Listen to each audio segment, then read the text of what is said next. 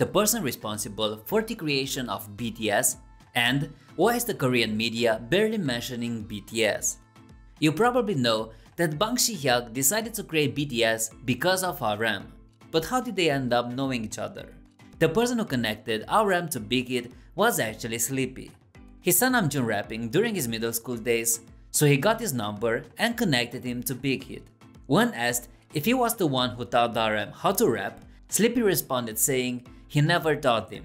He also revealed that he begged RM to feature in one of his tracks. However, after 1 year, BigHit declined his offer.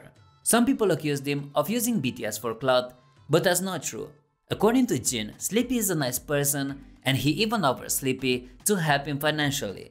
After Sleepy had some problems with his previous agency, he couldn't even afford food and he will not eat for days. When Jin found out, he texted Sleepy and said, "Please don't misunderstand, Hyung, but if you're having a really hard time, I can help you out a little.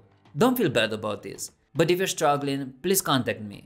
Later, Sleepy revealed that he couldn't accept his help like that. "I'm getting back on my feet through my own company. I'm really happy now," he confessed. And now, why is the Korean media barely mentioning BTS? BTS is getting more and more successful with every year, but Korean netizens are disappointed by the coverage BTS is getting in South Korea. There are barely any articles about BTS, and the media didn't even talk about their stage at the Grammys. As a netizen pointed out, for articles about BTS, it's easier to look up foreign articles. However, this could also be because BTS is targeting the Western market at the moment. When they'll release a Korean album, I'm sure the Korean media will cover it in no time, commented the netizen. What do you think? Please let me know. To find out why did Spotify delete half of BTS's streams, watch this video. As always, be nice, be like BTS.